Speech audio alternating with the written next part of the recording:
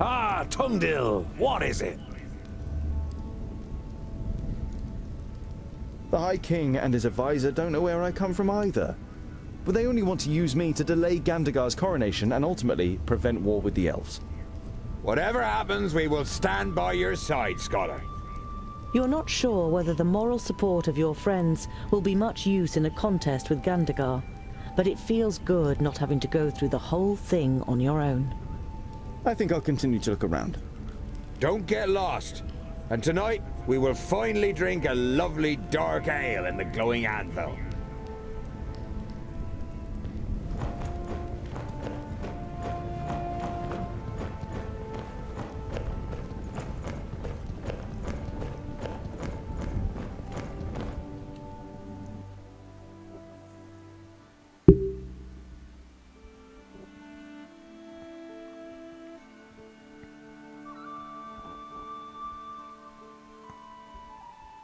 I wonder how they keep all those fires going.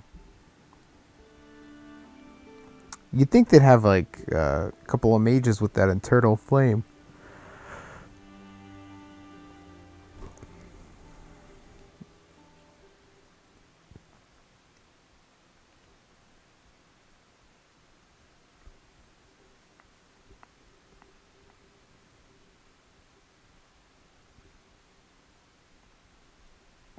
I wonder if you ever find out where Tungdil came from then.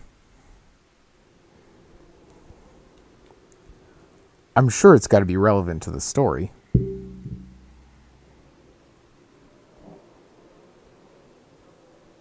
I mean, hell, he could be the High King's son. The guy is 500 something years old. Andakai, what is it? I came to return these books to you, Tungdil. Luckily, I was able to make sense of most of it. You observed how the Mager took time to study the books during your escape. They are records from the Outer Lands. They tell of demonic beings from Barren Ground who can take possession of humans and invest them with great power. Immortality, for example? The Mager nods seriously. They speak of an axe forged by the Undergrounders called Keenfire. It is said to have the power to cut through the flesh and bone of the living and completely destroy the demonic spirit deep within their soul. So you think a demon from the Outer Lands has taken possession of Nudin? He looked very different when I encountered him in Parista, and he rose from the dead even though you cut off his head. That can't be explained purely through the power of the perished land. And he wanted to prevent these books from falling into our hands. That would only make sense if Keenfire had the power to defeat him. Where is this Keenfire? I don't know if this weapon was ever forged. It requires rare materials and masterful craftsmanship. The purest, hardest steel, stone barbs decorated with runes, a hilt of Sigurdaisy wood, inlays made of all the noble metals, the blades studded with diamonds, smithed in the hottest forge. We are dwarves. We have the most talented craftsmen. And you have the Sigurdaisy wood. It is amongst the objects in your rucksack, which is fortunate as there are no more Sigurdaisies in Girdlegard. But even if you manage to forge the axe, it might all be just a fairy tale. It's too little to wager our lives on. Do you know these Undergrounders? I have never heard of the Undergrounders, but I've been to the Outer Lands before. It must be terrible. The hordes of Tion have marched from there against our strongholds for thousands of years. It's not as bad as you think. It is certainly safer than a land in which a magus possessed by a demon is on the loose. We can get all the missing materials, as well as a gem cutter, here in the stronghold. After all, Gandagar and his fourthlings are here. A stonemason from the secondlings, and I can smith. The Mager looks at you thoughtfully, and for a short time it seems as though your enthusiasm is rubbing off on her. But then she says, I wish you good luck, Tungdil. You still want to leave Girdlegard, but what will happen to your realm and all the other realms? I admire your optimism, my friend, but it isn't wise to stand in the way of a rolling stone. I don't wish to give up my realm, but I would only be prolonging the suffering unnecessarily. But you don't want to let the last Mager in Girdlegard go. Unfortunately, You can't think of anything that could cause her to stay. Many thanks, Honourable Mago, for all that you have done.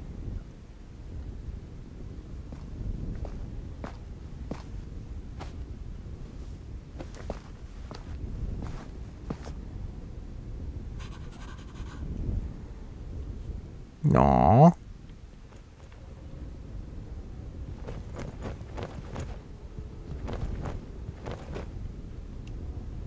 A variety of cheeses, pickled cave mushrooms, toasted vault moss, and some smoked sausage. Mmm. The intense smell of the cheese makes your mouth begin to water. Yeah, cheese. Garen found an answer to the threat. Keenfire. No matter how difficult it is to forge it, we must do it. We don't know of anything else that could injure a demon.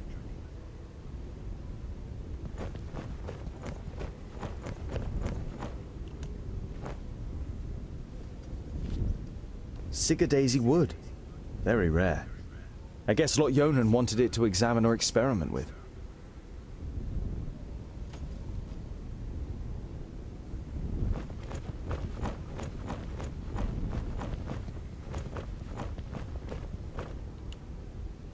You are looking forward to the first proper bed for weeks. You undress and lie down. Before you know it, your eyes close and you fall asleep. When your new armor is brought to you the next morning, you can hardly believe your eyes. However, as a smith, you can't stand the fact that you haven't contributed anything to it, and decide to add some inlays.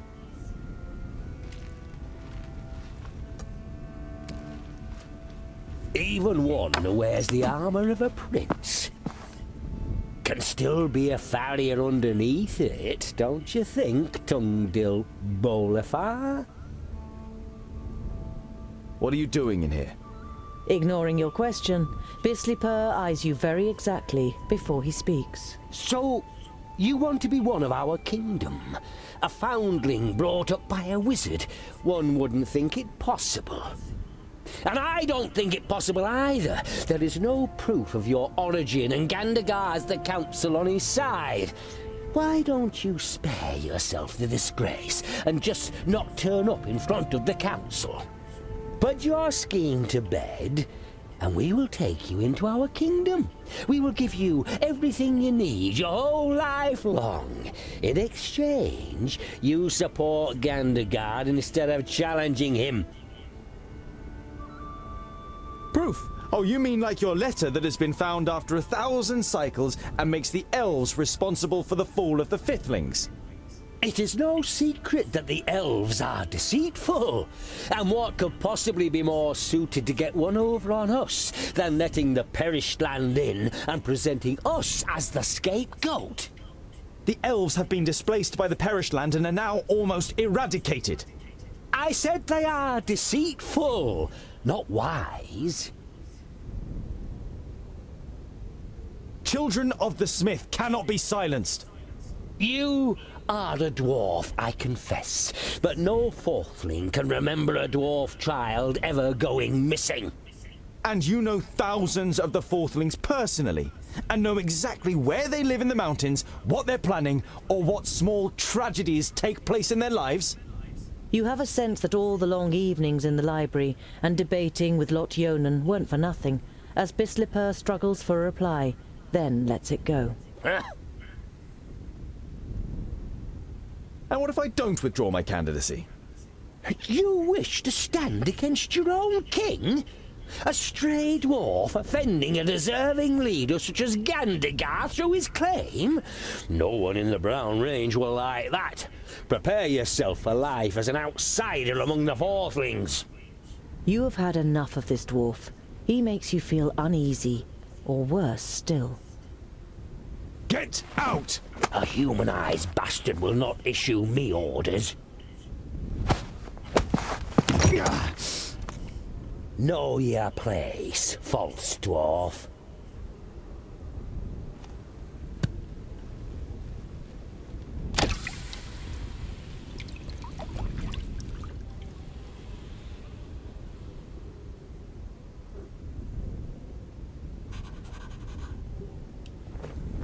Some of the gold has left a coin-sized mark on the back of your hand. It hurts, but you like the idea that a bit of the metal you love is now part of you.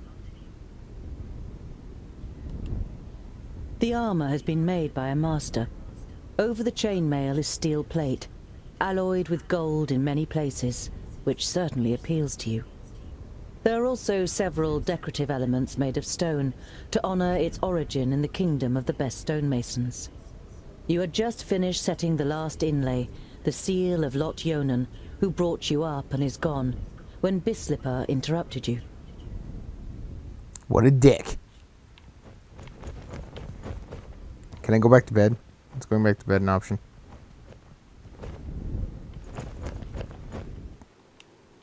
Make my speech to the assembly.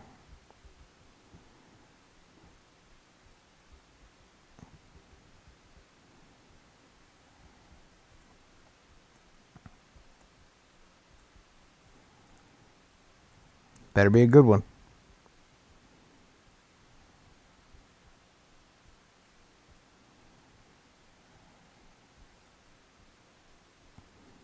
I wonder if I got to wield keen fire.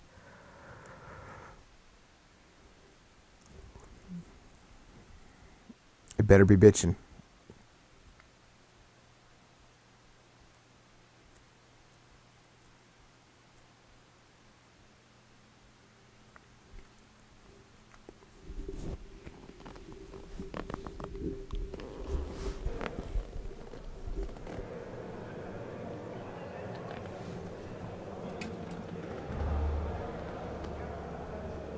Come on, load that cutscene.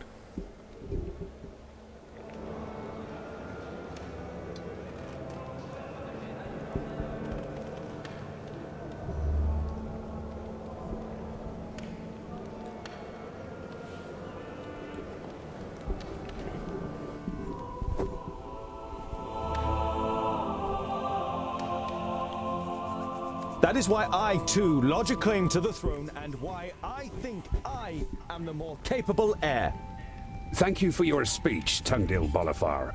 The council may now ask questions. Where's the council?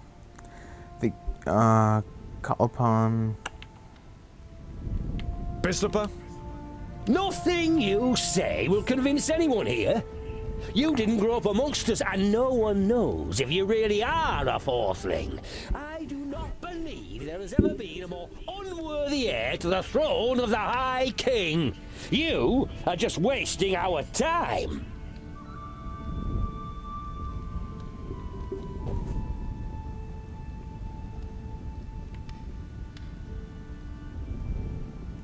Oh, I didn't know you were the spokesperson for everyone at this assembly, Bislipur.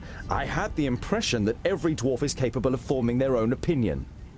Absolutely. Hear, hear! He's right, you know. Keep out of it, Bislipur. Yeah. Yes, the dwarf from the Second Kingdom over there. You say that a war against the elves would be madness. But how can such a young dwarf as you judge that? You've hardly seen anything of the world, has he?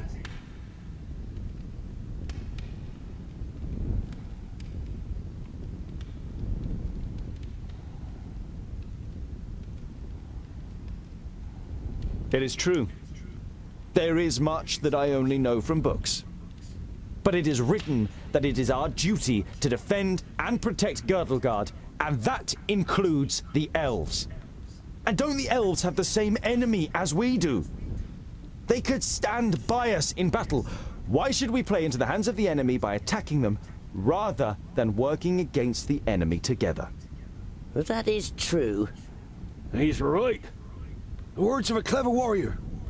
But the pointy ears hate us, and we hate them too. What is it they say again? My enemy's enemy is my friend.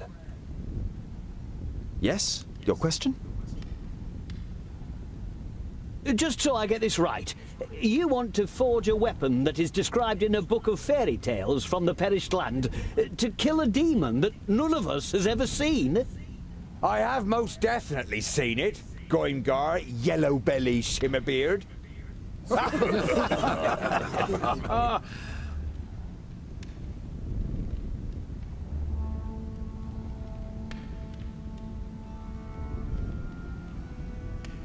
We have seen the perished land with our own eyes, and its master Nodon could not be killed.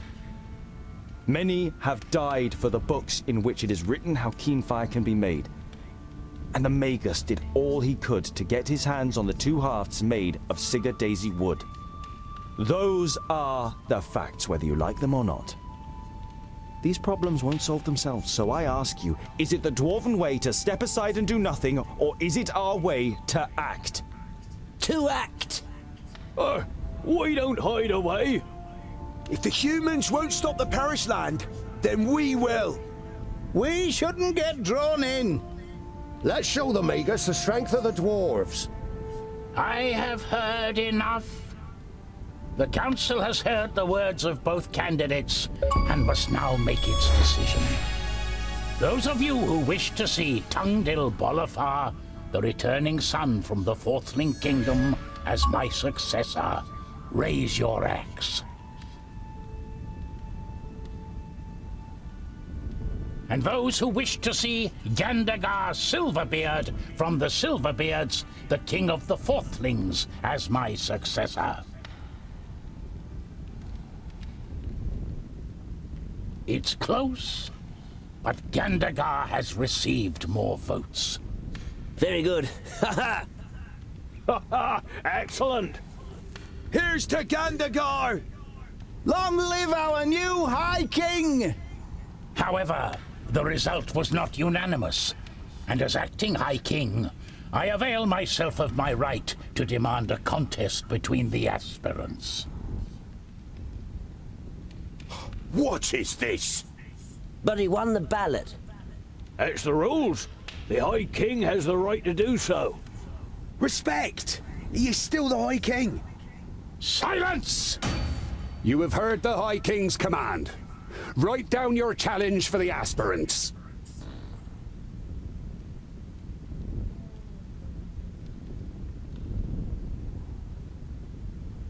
Are you ready?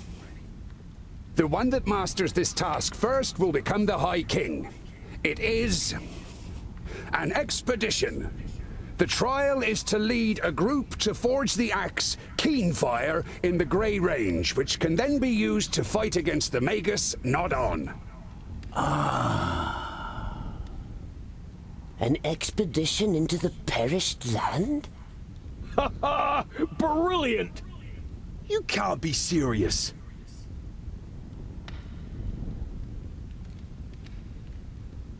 That's what I call a worthy challenge, don't you think? I call it luck, Scholar. Of all the challenges, Bislipur draws this one. Yes. Luck. Well, I mean, it needs to be done, right? Worst case scenario, we get our axe to kill Nodon.